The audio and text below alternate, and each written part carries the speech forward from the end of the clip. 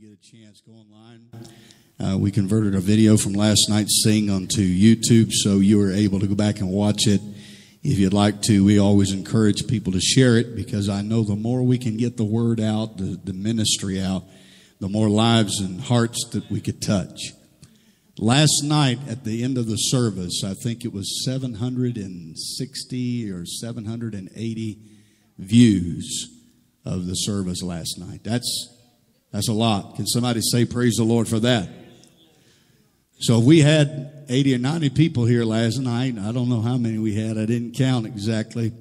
But however many people we had last night, plus 760-something people, whatever, plus all the ones that will watch after the fact, plus we have other outlets, plus there are some people that won't click on the feed because they don't want you to know that they're watching it. They watch it without the... Those of you that know what I'm talking about, you already know what I'm saying, so you get tickled by that. Praise the Lord. We're going to be looking in our Bibles this morning, Acts chapter 16. And when you find that, Acts chapter 16, verse 19 through 31, I want you to stand to your feet for the reading of the Word of God. And we're going to have Sister Tracy is going to come around this morning. I've asked her to read our text this morning, and sure appreciate her. So while you're finding it, come on around, Sister Tracy.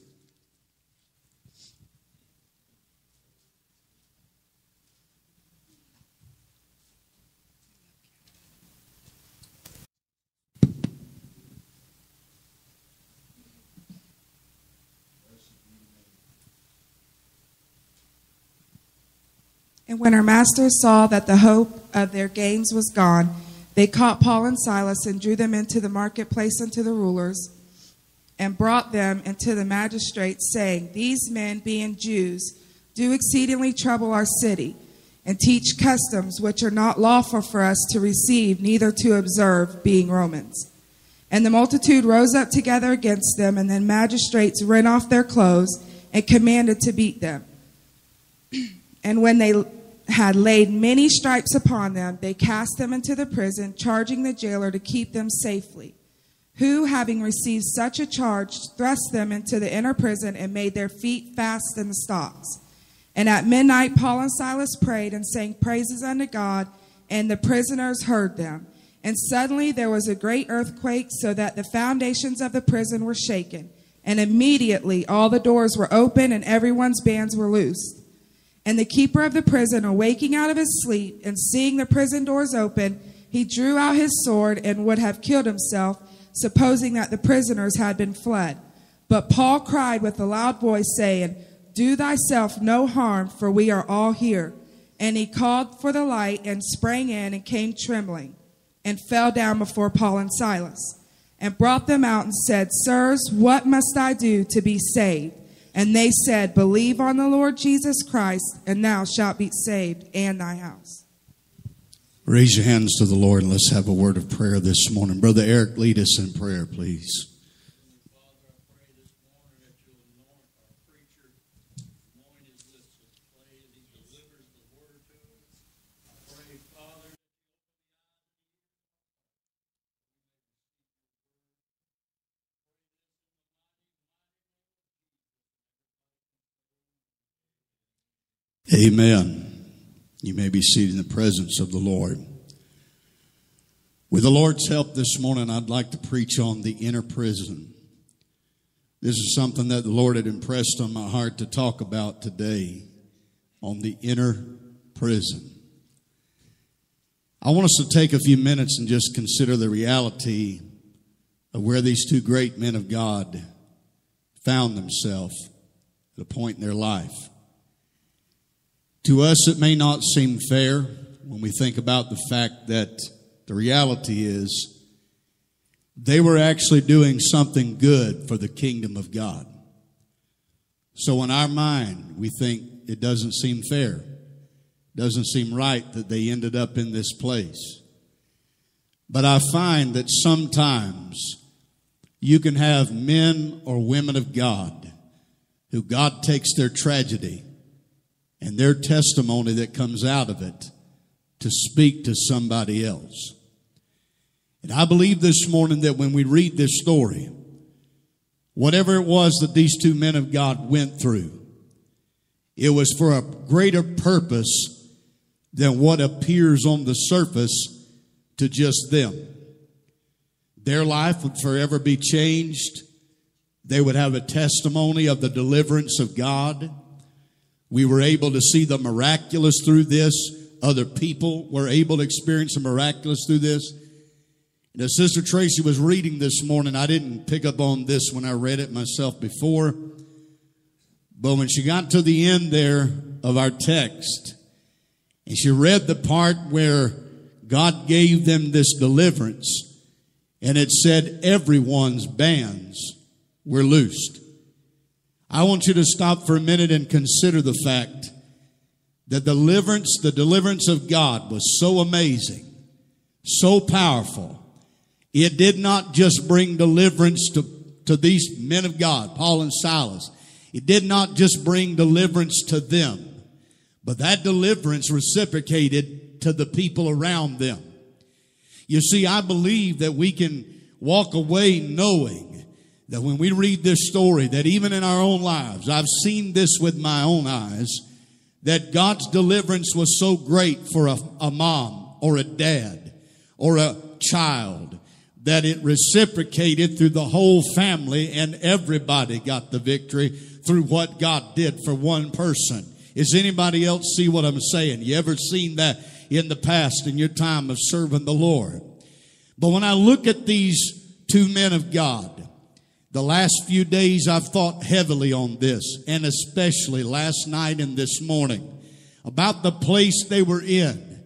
And the words inner prison just kind of stuck with me, kind of hung in there with me, because they weren't just in any area of the prison.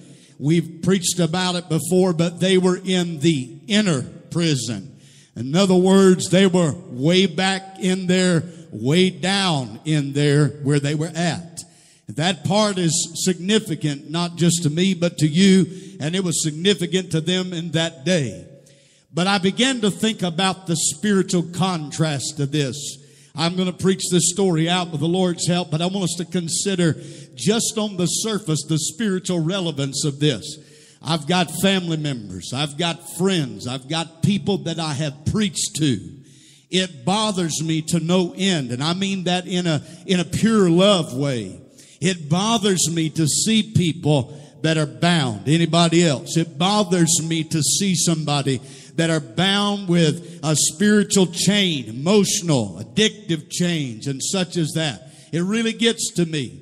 And I'll have to admit to you something. I know that sometimes that there are some things that come to our mind. They don't sound real spiritual. Just go ahead and say amen.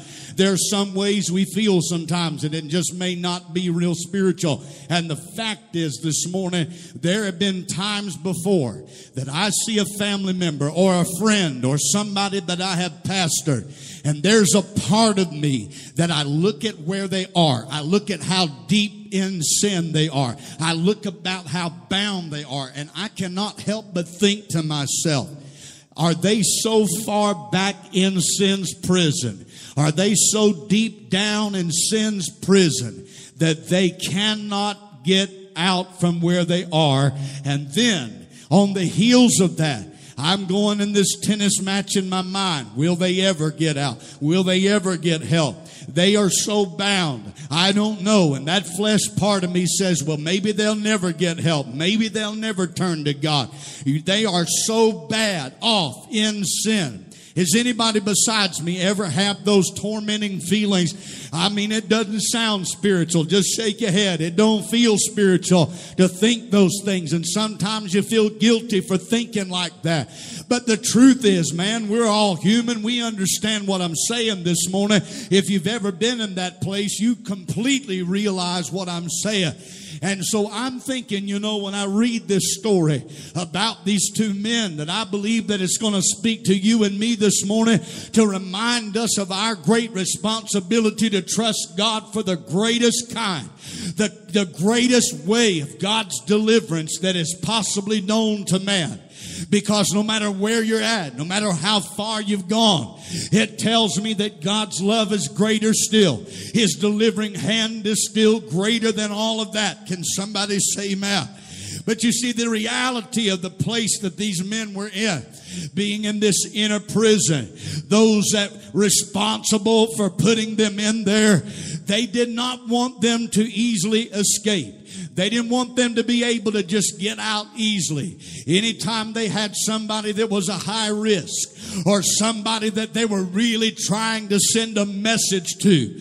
You know, sometimes when they would put people in prison, it wasn't just when they're tormented and everything they went through, it wasn't just to show them something. Many times it was to set a public example, because back then everything that went on in the judicial system, if you will, it was publicized. Many times, many of the beatings, the hangings, and the torture, it was publicized. And the greatest reason was to send a message that reverberated throughout their community that said, if you try this, this is what you can expect to happen to you. If you do the same thing, you can expect you're going to be hung, you're going to be tortured, you're going to be put in the inner prison. But yet they're sending a message, and they don't want them to escape easily. So they put them as far back and as far down in that prison as they could possibly be put. I think about sin's prison, and I think this morning about how that the enemy's smart enough to know he wants to put them as far down and as far back this morning as he could possibly put them, in hopes that they are not going to easily escape from where they're at. Can you say amen?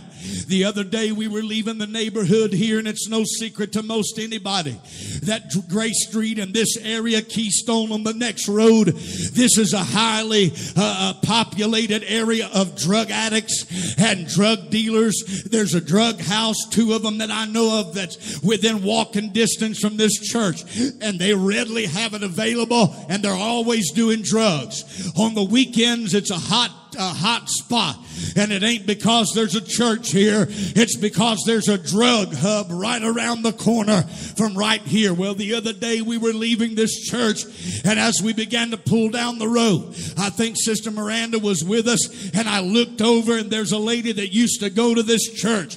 There stood her daughter, and she had her head inside the car, and when she looked up, it was as if she was trying to hide her face, and I glanced to see who it was, because the way she was acting, and when I saw her, it looked like she had kind of raspberry looking spots all over her face. And that is typical of somebody that is heavily addicted and using methamphetamine. That showed me this child who was one time, she's a child of somebody that used to go to church here. There's somebody that now that woman herself is bound by drugs and everything else. Sister Nora, you know who I'm talking about, what I'm talking about. And if that don't break your heart, man, I wonder if you're really saved. Say amen. Whether you really got the love of God in your heart. And you know, the other day, I wasn't going to go here, but I'm just going to tell this morning. The other day, I went to a place, a supply house, and I got down in there, and I got talking to the man that was at the front desk. And a guy came over to me, and he had a Milwaukee tool set, and it was brand new. It was an 18-volt set. Normally would run you probably $280, almost $300. And he walked over to me at one of the counters on the outside, and he said to me, would you be interested in buying this set of tools? I said, no, I don't know. I don't have no cash on me, but I was thinking to myself, well, it'd be a pretty good deal if I did have the money. Maybe you could resell it. It never really, crossed my mind that it might have been stolen. Never really thought about that. A few minutes later, the guy that I normally work with, he's supposed to be another Christian. He came outside, and he seemed irritated about it. And he said, did that man ask you anything? I said, yes, he asked me if I'd be interested in buying that. He said, how much did he say? I said, $180. He just shook his head in disgust. He said he does that all the time. And he said, you want to know what's sad? He said, that man right there is very talented. He used to do gutter work, and he used to come in here. He's worked for some of the bigger name companies and whatnot. And he said, but now he's addicted to drugs, and he steals stuff. And every once in a while, he'll come in here trying to sell things. And he said, it makes me so aggravated. And I said to him, I said, my heart breaks for him. I said, because a lot of them, they're so deep down into what they're into that they can't seem to get free. free. And I said, I got people I've pastored, I've known that have got family members, and that could be him right now.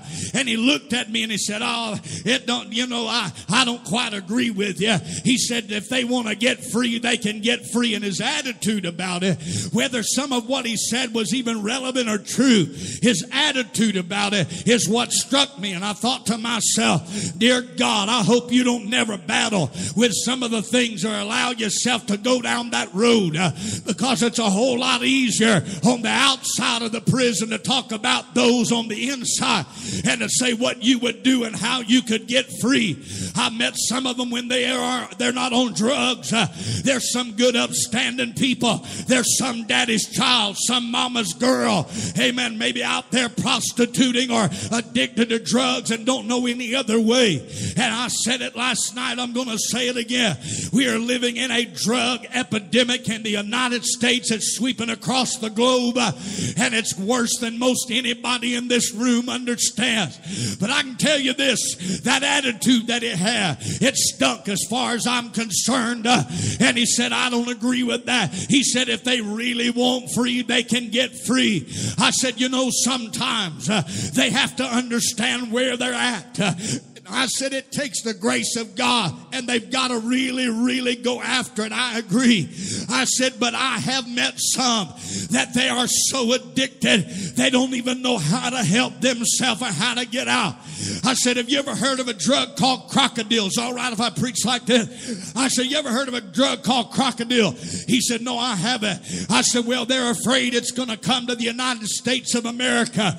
I said, it's in other countries right now. I said, it eats the body from the inside out. By the time you realize that, it begins to shut down the nervous system and whatnot. And if I'm not mistaken, I think it was like 95% a rebound rate. In other words, of everybody that's ever sought intervention and tried to get free from it, that there was a 95% chance that they would go back into it. And if I'm not mistaken, I think that meth is somewhere around 85 to 90% chance that they'll go back into it. Cocaine and that, some of that is 75 to 80% chance that they'll go back into that.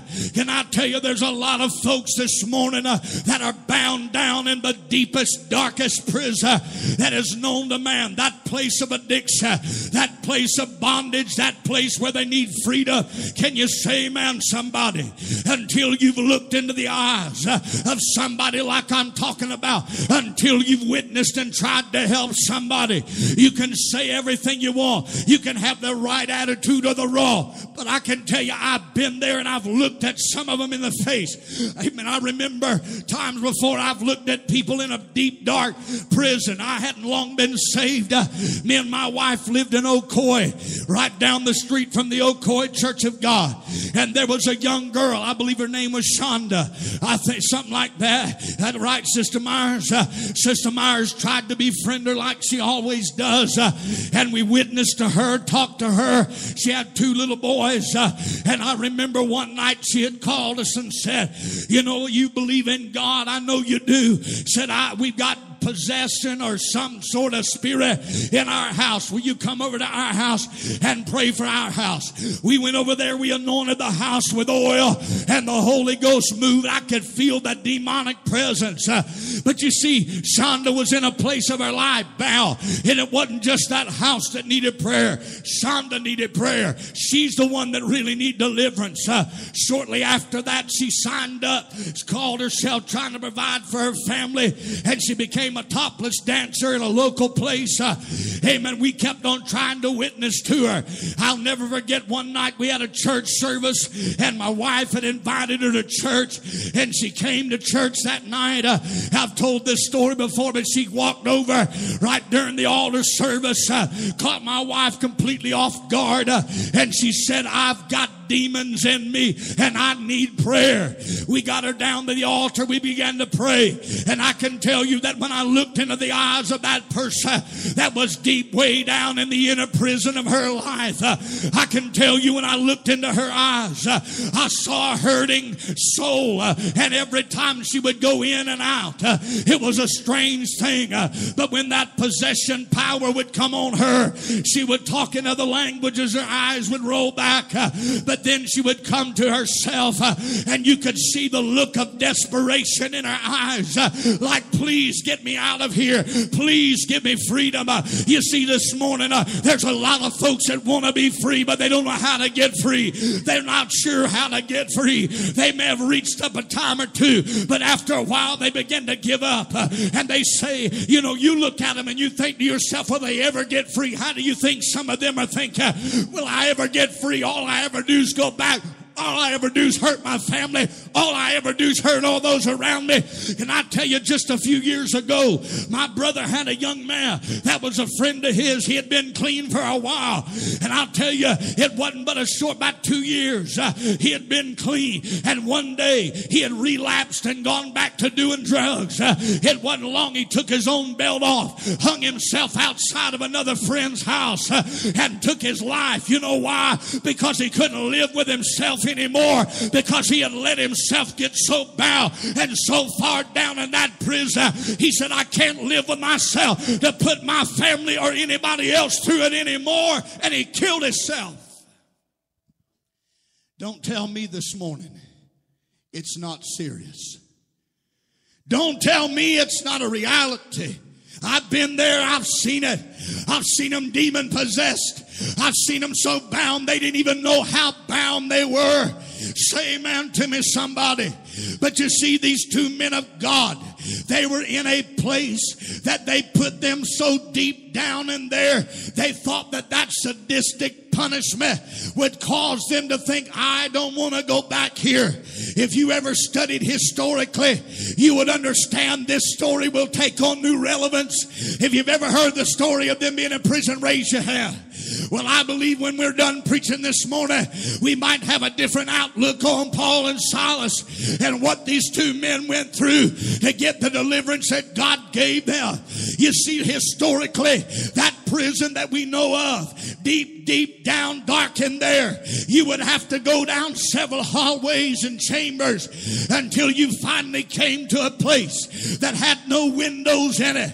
It was a dark place. If you remember in the scripture, it said in one place that the man had to call for a light. How do you know it was dark? Because one of the guards had to call for a light because it was so dark down in there. I tell you this morning, darkness in itself is a tormenting factor. You tell me you are in a place of torment and it's darker than it's ever been. I'm glad that my God's able to bring light where there was darkness. Can I tell you this morning, there's a lot that are bound in sin this morning, a lot that are bound in adultery, fornication, thievery, and every kind of sin. But at the end of the day, I said at the end of the day, it's all sin, and you're either saved or you're not. And they were bound in that prison in a dark place where you couldn't see. I can tell you this much: when I studied this prison, no ventilation, no airflow, way down deep in the rock of the prison. Many of these inner prisons look like something carved out of stone. Historically, they say that many died by reason of terror, punishment, and affliction in that place. When they died, they didn't think much about it. They'd unshackle them from their stocks and their chains, and they'd drag them off, whether they would either be buried or just laid out for the vultures to eat. That's historically proven. Many that were in there went through such gross and sick treatment that nobody wanted to go in the inner prison. Is there anybody here right now that says, Brother Myers, I've known people in some inner, deep, dark, sinful places that I would never want to go? I would never want to be where they're at. I've seen what that feels like. I've seen what they've done to their families. I feel the Holy Ghost this morning. What they've done to themselves. Say amen, somebody. I'd never want to go down into there. Historical accounts show us that they were commonly placed in wooden stocks. Now, I posted a picture here this morning. Some of you have seen it probably 10 or 15 times or more this morning. But in that picture, it shows a man. This was the historical account of the way that they would strap them down. It was typically, the stocks were made of wood. And if you can imagine what maybe 2 4x4s would look like, they would cut out places where the ankles would pass through. And they would cause the feet and the arms to be what they called distended. And so in other words, they would strap them to these stocks, laying on the ground in a deep dark prison, in the inner prison. One leg would be one way, the other would be stretched out the other way, and both arms stretched out. And they would be fast in what they call stocks.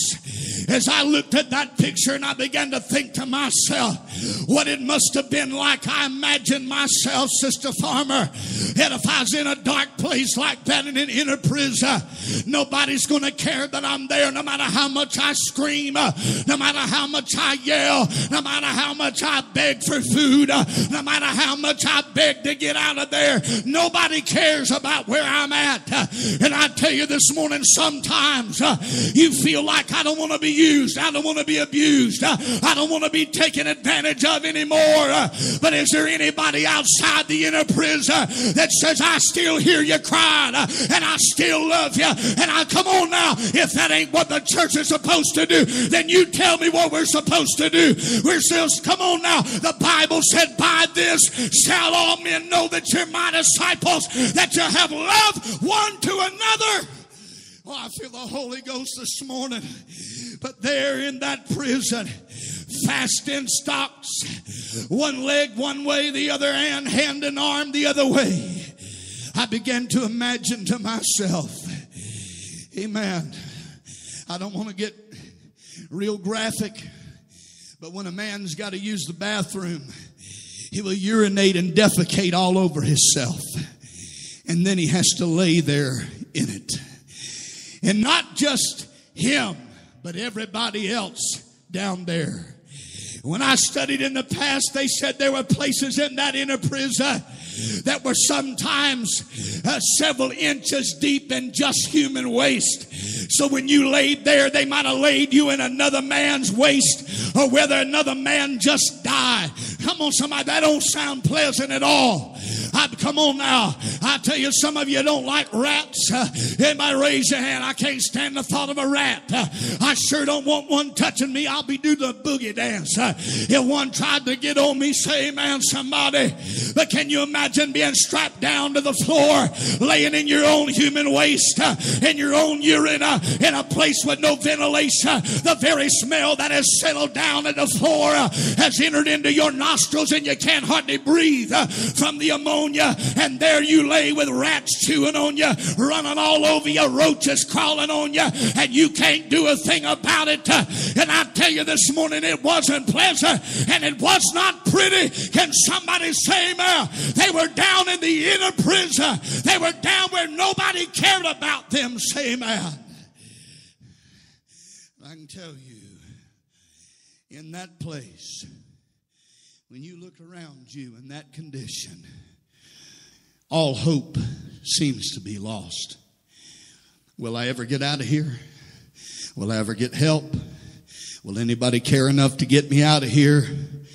All a man can do is sit there, think, pray, talk, and I can see that in the midst of the foul odor, in the midst of rodents and bugs and stank and everything else, all of a sudden, I don't know who decided to start it. I don't know whether they just did it at the same time.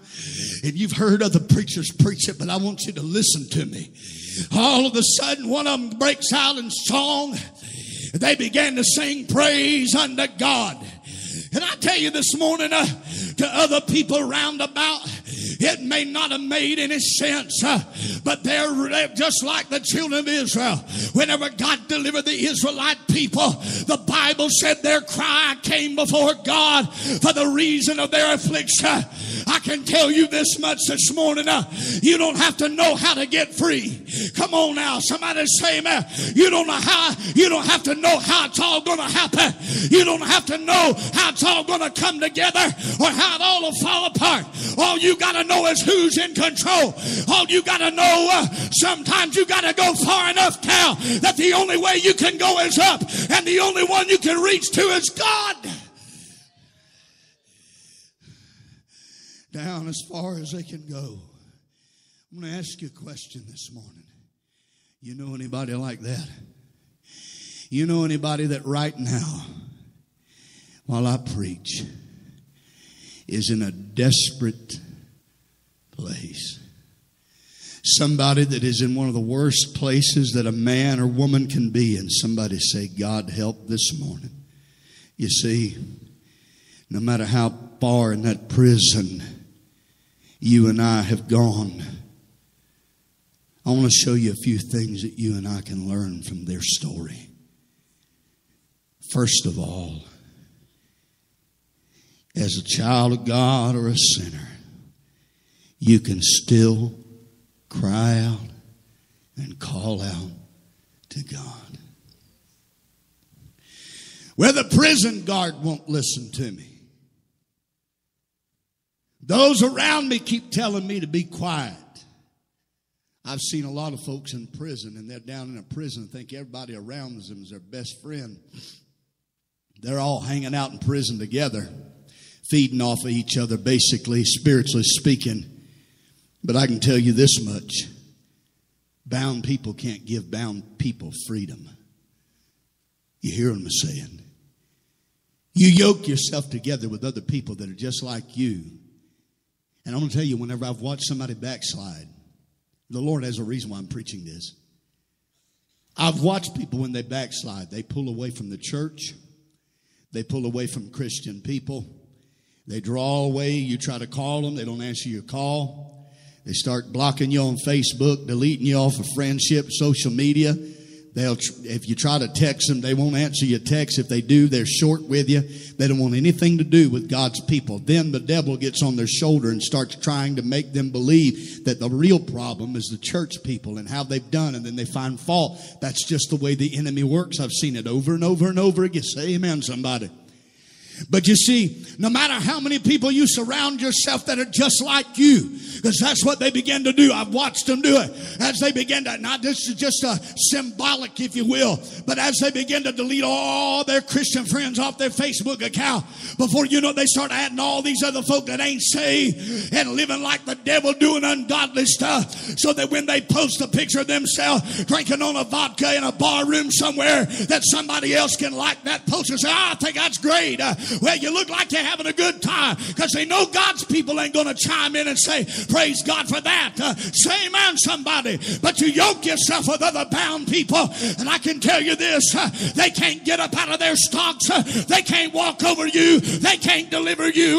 That drug dealer can't deliver you. That other drug addict can't deliver you. The other alcoholics can't deliver you. I'll tell you, there ain't much more miserable than hearing two drunks sit on a curb telling each other how to get free from alcohol. But I can tell you this much this morning, he came to set the captive free, and for them that are bruised to set them at liberty. He opened the prison of the blind. And I tell you this morning, our God came to set you free. I said our God came to break open the prison doors to them that are in prison, that have no hope. That's the word of God. Say amen, somebody. Oh, I feel the Holy Ghost in this house. But there's no limitation to how far God can go. Last night, Sister Angela, I don't know why I always say Massey, because I guess I know the Massey family, but Angela Fulkerson, she said last night about how that whenever she was a little baby in that newborn intensive care unit or NICU or whatever it was, and how that they were way out, and And the Assembly of God preacher, you heard the story. It's got talking about how that he said, you know, we may not be able to go back there where that baby is, but we can pray from right here. I want you to know something, folks. Just like she said last night, I'm going to tell you right here this morning, there's no wall too thick for God. Come on, somebody hear me. There's no distance too far for God. You may not be able to help them right now by doing anything more than prayer. They won't listen to you. You tried to talk to them till you're blue in the face. Or maybe it's you this morning, no matter how much. But my God will walk the ocean deep and the ocean wide to get to where they're at. I can tell you there have been a many a nights. Amen, Sister Tracy. I can tell you I prayed until my eyes were swollen and my face was swollen and I left snot everywhere for people just like you in the late night hour. And I tell you the reason why is because I know that if the devil gets a clutch or a grip, he don't want to let go. But through prayer, I can't convince everybody, but I know somebody that can. It's the Holy Ghost conviction. He can break chains. He can go where I can't go. Oh, come on, somebody.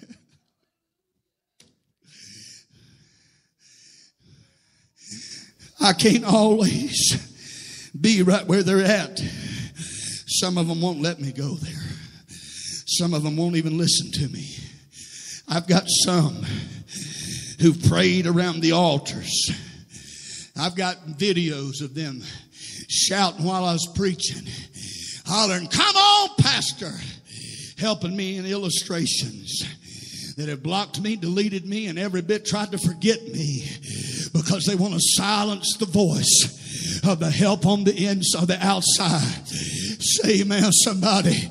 You might be listening this morning. You try to silence the voice of anybody that's tried to help. And you try to make everybody else the problem but you. Come on, that self-centered thing inside of you that makes it all about everybody's the problem. You always got the answer and nobody knows as much as you. That's called self-righteousness and being self-centered. That is a product of the spirit and power of that inner prison where you've been at for a long time. Say amen.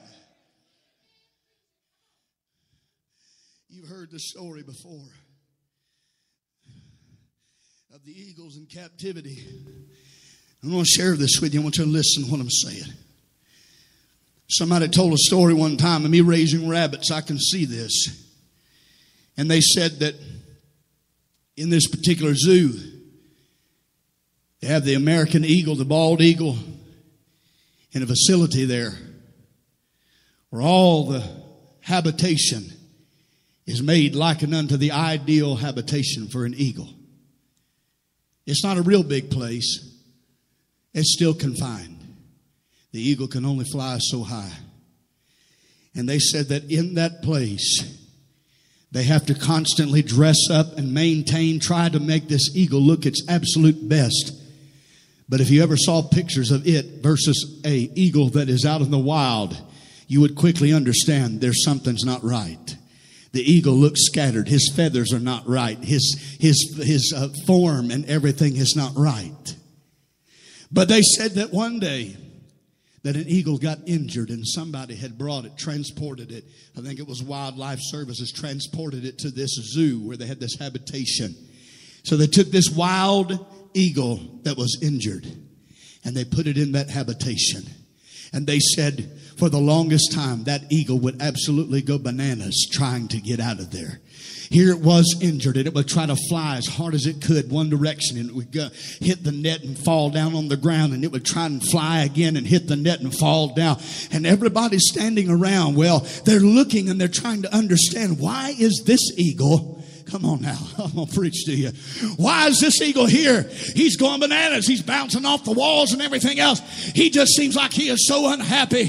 While that other eagle is just sitting over there. He's on the perch. He's just hanging out, waiting on somebody to throw some tree through the window, whatever. Why is that? Well, one day some passersby, and they began to look, and somebody asked that question to that person that was giving them the tour through.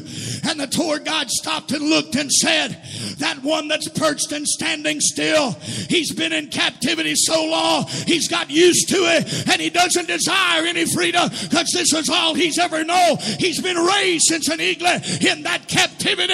And I tell you, you bring somebody that knows what freedom is, and you bring them into that place, they're going to go bananas and say, this ain't what's for me. I know what freedom feels like.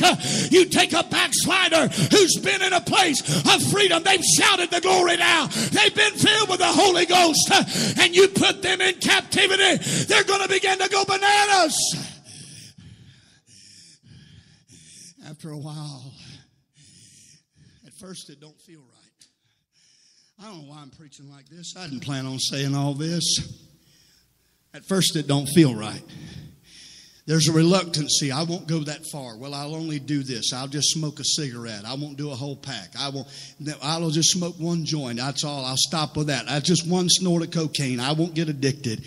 You know, the longer they're in that captivity, the more they get used to it. And they begin to lose touch with reality of what it really is like. I'm going to tell you this morning, for those that you've seen that have slid on the Lord, and you look at their life and you think, I just can't believe it. Bless God. Don't they know what they're missing? They know better. They were raised in it. They've seen it and all these other things. Yes, they might have been. And they may vaguely still remember certain things. And there may be times that the Spirit of God brings it back to their mind. But I can tell you what's happened with some is they've been down there in stock so long. Their arms have got used to being in that position. Their legs have got accustomed to being distended. And if you were to set them free, they wouldn't know what to do with themselves. They have been there so long. And I tell somebody here this morning, instead of standing around and doing the little holy dance on those that are in the inner prison, why don't we rise up and be the answer and stop being the problem? Say amen, somebody. I just feel like this morning, the love of God shining through you is the only hope. Pastor, I've done it 100 times and it still ain't worked. Well, what is the alternative? Give up? What kind of message would that send? Say amen, somebody. I know people right now that have told me, if I would have only known, I would have listened. I would have paid attention. The other day, Sister Myers and I were watching something, and I don't know if she remembers this. A documentary. And in this documentary, a man's wife committed suicide. Took her life. Tragic thing. The brother made the statement. He said, I wish that I would have seen the signs.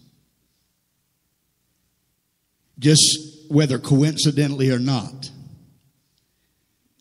A few days later, we saw something very similar to that. And in what we saw, this brother had a sister who had tried to reach out to him. But he said, I've got this thing and this to do.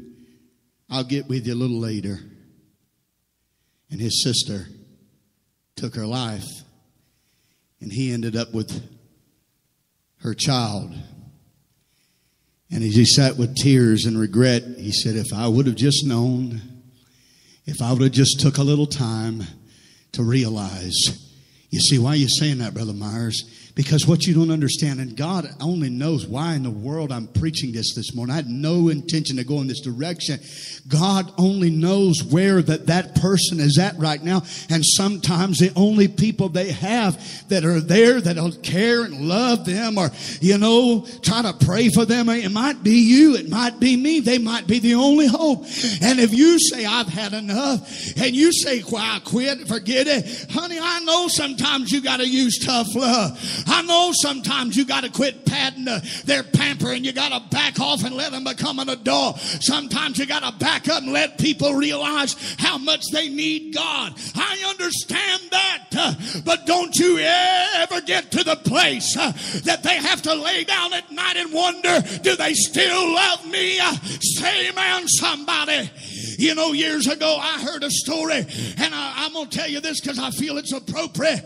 But they said a little boy had got in trouble with his mom and his dad, and that little boy had kept getting in trouble. He was running home late every night from school and getting bad grades. And his daddy told him, he said, the next time you come in late for supper, he said, you'll sit there at an empty plate and you won't get anything to eat. Well, one night that little boy came in late again. And when he came in, the family was already sitting down to their 5-course meal. Sweet tea on the table, a plate full of mashed potatoes and everything else. Mama had spread the table, looked so beautiful. Well, whenever Dad did the traditional thing, and Dad said, let's all bow our head and pray and ask grace. They bowed their head to ask grace. Dad reached over and took that boy's empty plate and switched it and gave him his plate. When he opened his eyes, he said, son, tonight, he said, I'll take your empty plate, but don't let this happen again. Sometimes they just need to know that you're willing to go the extra mile with them, to know that you're willing to suffer, you're willing to sacrifice with them. I've told you many years ago about one family member. I really don't know why the Lord directed me this way. Somebody must need this. That's all I know. Some of you heard me tell this, but we had a family member who was bulimic and would stick her finger down her throat, make herself throw up. She was underneath the pressure the young girls go through with photoshopped images through the internet and magazines, and there's a lot of shaming that goes on in our culture. Expectations these young girls will live up to. And here she was, as far as I was concerned, she looked like a bean rail, and she was worried she was too heavy. So she was doing what they call binging and purging, and I didn't know anything about it. And some of you heard me tell this, but I'm going to tell it again. I didn't know much about it, and my first reaction was just quit sticking your finger down your throat. That's what I'm thinking. My attitude was a lot like that gentleman that I seen at that supply house. Just stop sticking your finger down your throat. That's all. Just stop doing that and be a whole lot better. That's all you got to do. And I didn't understand it because I'd never dealt with anything like this. But as a pastor, I have an obligation to show mercy and compassion and understand what I'm up against when I pray and I try to help those that we love. And so I got on the internet at that time. This was way back, probably 2004, 2005. And I got studying about it, and I found a lot of stuff I didn't understand. I didn't know how addictive that it actually was. And there was a whole lot more than just not sticking your finger down your throat. They even said that after that's been done so much, and after so long a period of time, that the body starts automatically doing it without you even having to do that. Some of them can just do a certain thing and make themselves vomit. And they would go in and they would eat all kinds of food, and they would gorge themselves out and then go in the other room and puke it all out in hopes that it wouldn't affect them and their weight. Amen. It was destroying their esophagus. It was rotting out their teeth. But all of this, and many I tried to stop but just couldn't do it. Amen. There were so many, and I didn't realize how many were addicted to that and were doing that. Well, I remember, I've told you this before, but there was a camp meeting coming up, and it was, most of you that knows this Sister Myers and I, you know that my birthday's October the 15th. Hers is the 13th. Our anniversary's on the 16th. Everything all in 1 week. And we had already planned. There was a camp meeting, and that's the kind of folk we are. We weren't going to here or there. We were going to go to church during our week, enjoy the house of God. It's a powerful camp meeting in South Florida. Well, we had already planned that's what we were going to do. And I had some others that were going to try and go. They were going to stay in another room. Well, during that week, that sister we were trying to help. We were pastoring at the time just a little bit in church. And she told my wife she was going to get help. She had already gone through a program, and that didn't help her. Well, she had came home, and she was such a mess. And Sister Myers said, amen, she was in such a bad shape. She said, I'll stay with you. If that's what it means to you, I'll stay with you. I'll show you. I'll go for the long haul with you. It was our anniversary. It was our birthdays. But instead, that woman of God stayed home the whole week, trying to make sure that girl didn't relapse. Laid on the couch beside her, prayed for her the whole time. And I'll tell you the reason why. It's because sometimes you got to get a hold of a man or a woman of God who believes and they practice what they preach. Oh, I feel the Holy Ghost here this morning. My Lord, I hope this helps somebody. Amen. But we can also learn this morning from this story of the limitations. There are none that God has to hear. No limitation that God has to reach. And no limitation God has to go wherever they are, wherever you are. I want to ask you a question this morning. I want you to think about this. How many of you that are here this morning were once in an inner prison, that you're a product of the deliverance of God? Raise your hand. Anybody here that was down deep in things, you've done things you wouldn't want plastered on this wall? I'll tell you something, folks. Now, we can flower it up, make it sound pretty. We can sit around. Yeah, I beat so-and-so up. I'm about 10 years old. About beat his head off. Praise God. Back when I was a sinner, he used to beat everybody up. That's a whole other thing. We'll preach about that another day. Yeah, when I was about 11 years old, I went in the store and I stole some bubble gum. There are some stories people don't tell. Y'all are awful quiet. There are some things they ain't going to tell you.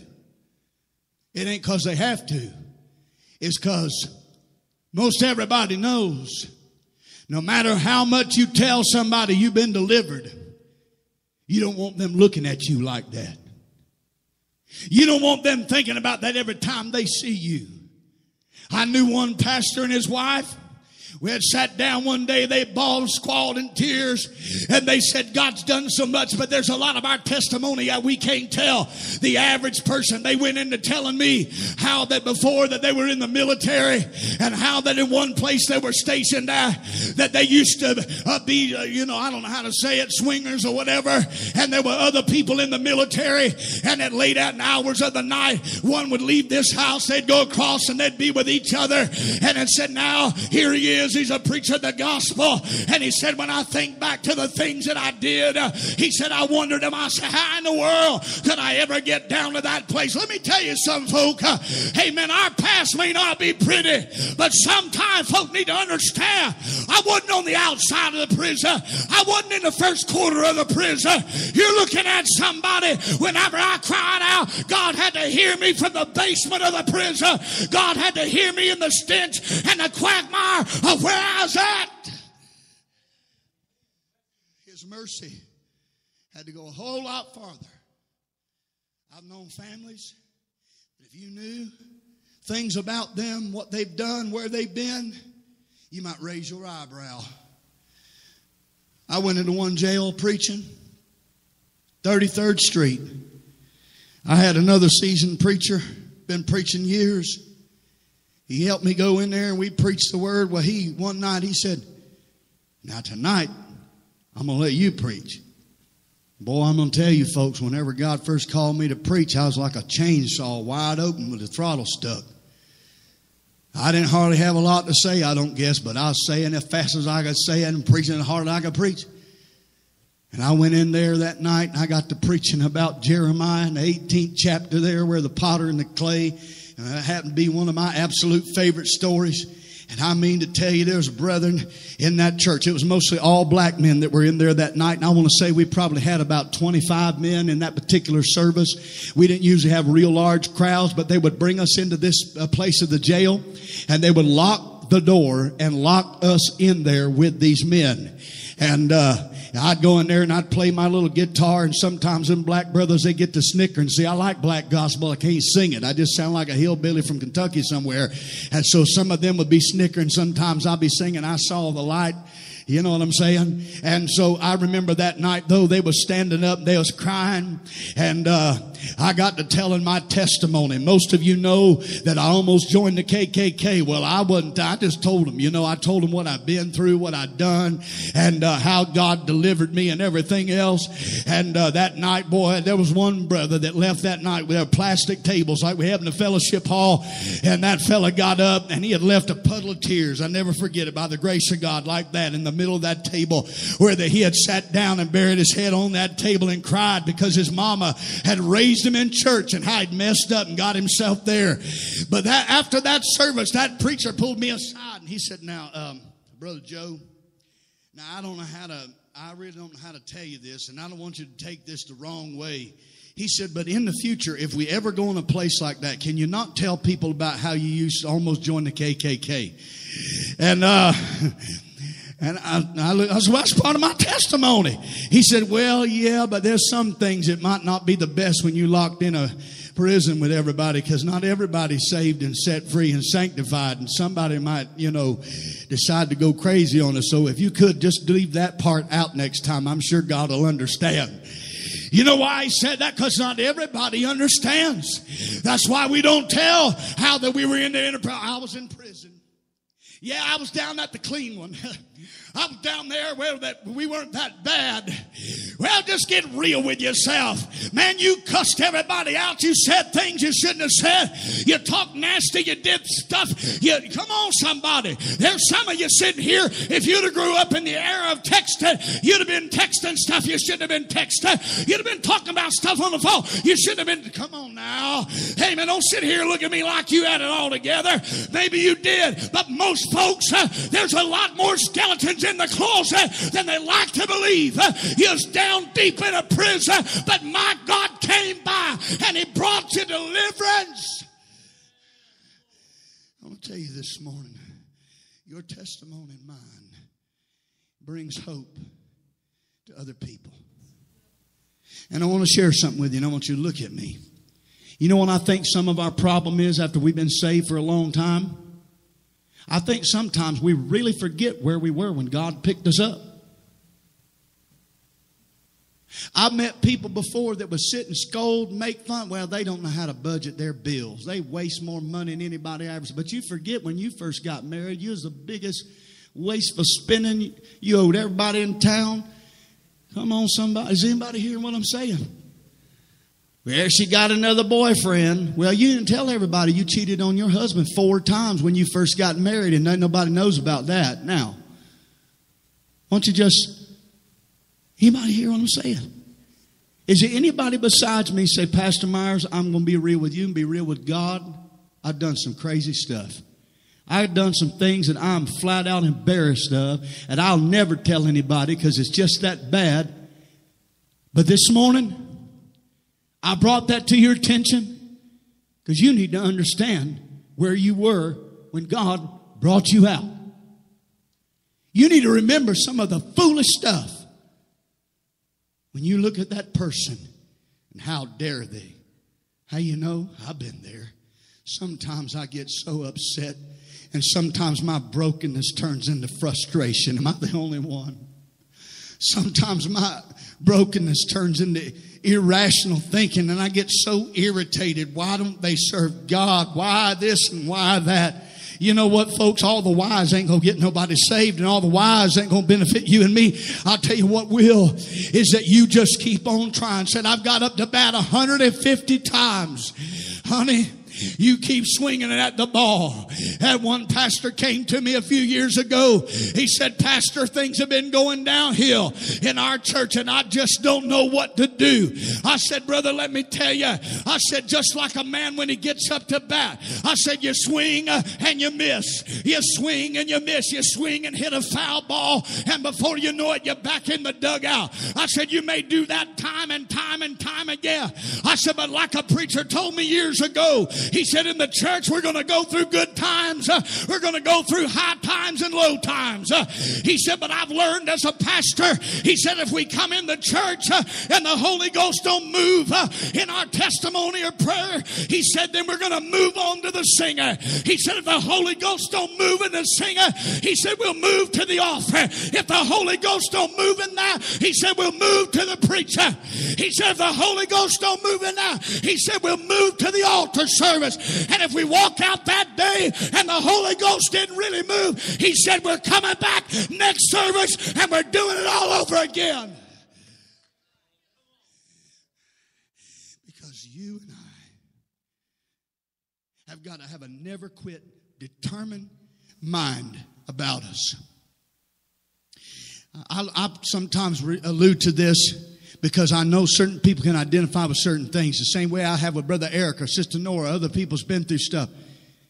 But Brother Farmer, am I telling the truth when I tell you that in the Marine Corps, commitment and steady to the task is some of the most important things they sow into you. I mean, you are so committed and determined, sold out to the task. Can I tell you, you could be a spiritual type Marine. And I want to ask you, have you been as determined and committed to the task that is at hand? I'm going to be honest with you. It was about maybe a year ago or so, I finally had had enough. I mean, I had got to my wits' end and I didn't know what else to do. I was tired of seeing the way the devil was doing this and that and the other. And I got down, Sister Tracy, and I got serious, and man, I started praying. I fasted, I sought God, and I bombarded God every chance I got about a particular person being saved. Less than a month later, they were back in church. I would venture to say a near impossibility. Are they still in church? Mm-mm. You wish they were? Yeah. But if God did it before, when you lose your vision, you're in trouble. Sister Farmer, we got to be able to still see our boy up on the drums. Man, just pounding away. Glory of God falling. We got to be able to see our daughter on her feet with her hands raised and tears running down her face, worshiping God. You got to be able to embrace that in your heart and in your mind. You know what I'm saying this morning? You got to be able to get back to that. Sister Miranda, you don't have to look at old pictures and let your little heart be broken about how good it might have been in years gone by. Frame this in your mind. I see ahead in time. Do you know in the book of Hebrews chapter 11, in the faith chapter, it said that those heroes of faith, that they looked ahead in time and they seen the promises. Amen. And I tell you what they did. Amen. They brought down kingdoms and they stopped the mouths of lions. Why? Because God gave them a vision of something down the road, and they fought for it, and they worked for it, and they prayed for it, and they labored for it. If you're here this morning and you're lost, you're backslid, you need deliverance, I don't know any better place than to find yourself on your knees before God. That if you're like a lot of the other folks I'm preaching to, you got family. And things is a mess right now, even as I speak.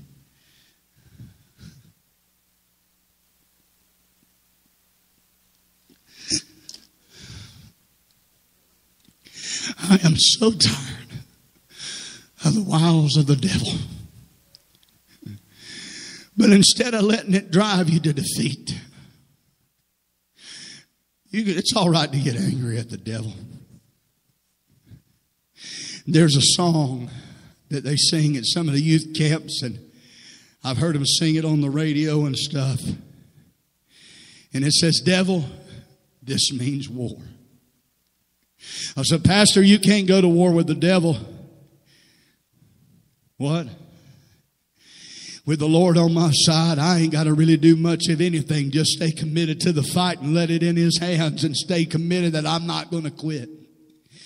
You might need to call one of your loved ones and let them know, just as a reminder, if there was any doubt in your mind, if I still loved you, I do. And if there was any doubt in your mind that I'm still praying for you, I do. If there's any doubt in your mind that mom and daddy's here for you, your aunt so-and-so's here for you, if there's any doubt in your mind, I'm still right there with you. You may not be able to feel my touch. You may not always hear my voice, but you can guarantee this, that mom and daddy, your aunt, your uncle, your brother's going to still be praying for you.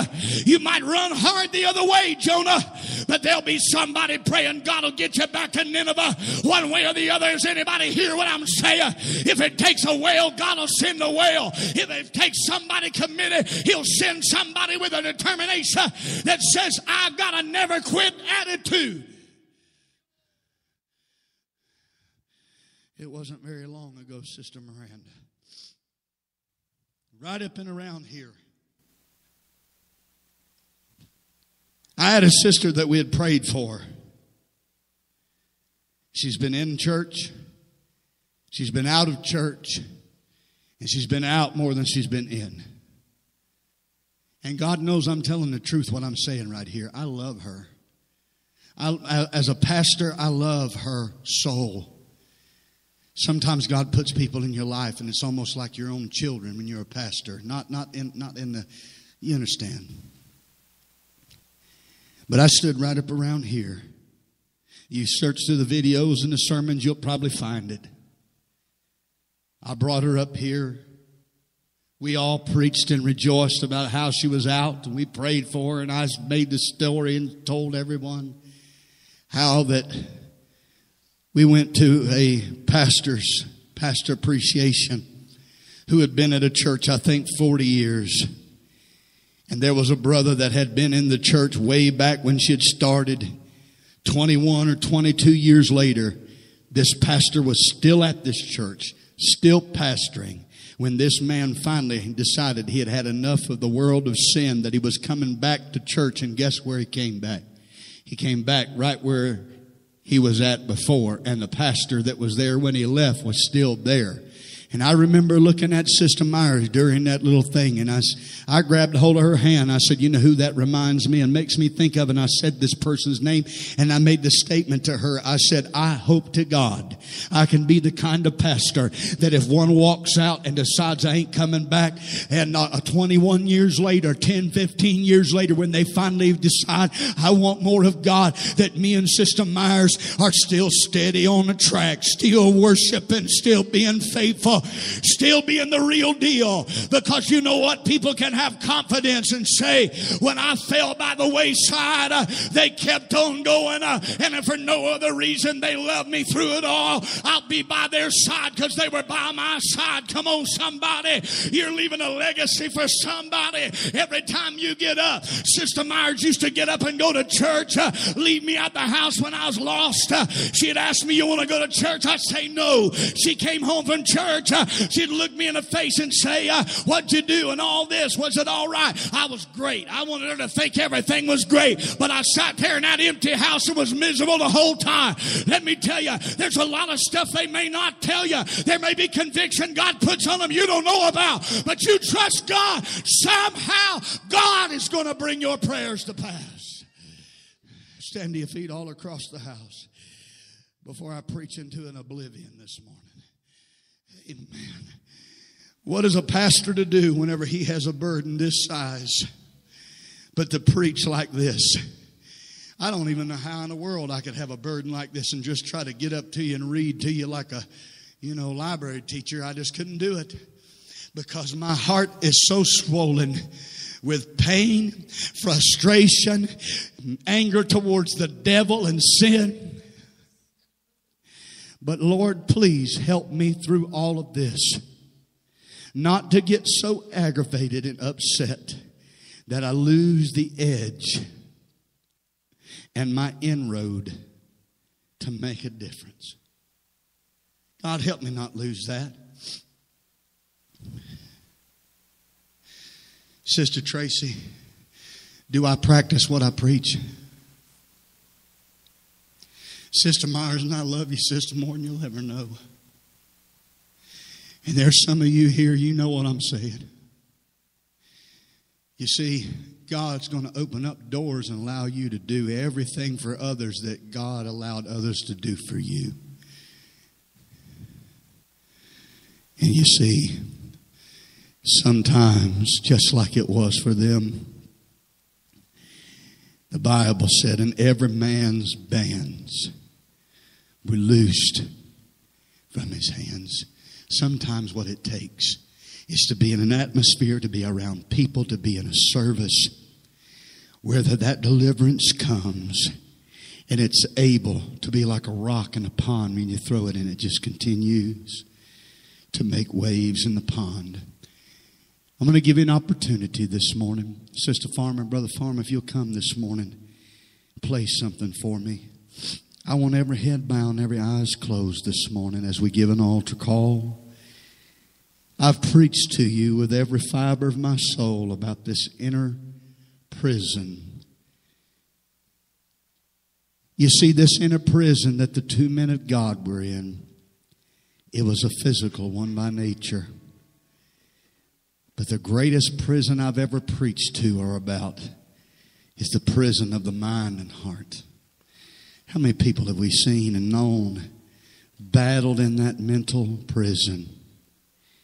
And sometimes our efforts feel like a rock in a pond. Am I really making a difference? I've been there. His heads are bowed and eyes are closed this morning. You know what? I can't do anything about yesterday's undone task, but repent. But this is what I can do. I can make a commitment before God and a decision right now. God, I've got some people that are in stocks this morning that I beg of you to get them out of them stocks. They're in a filthy, dark place. The rodents of sin and the traces of ungodliness are all over their life.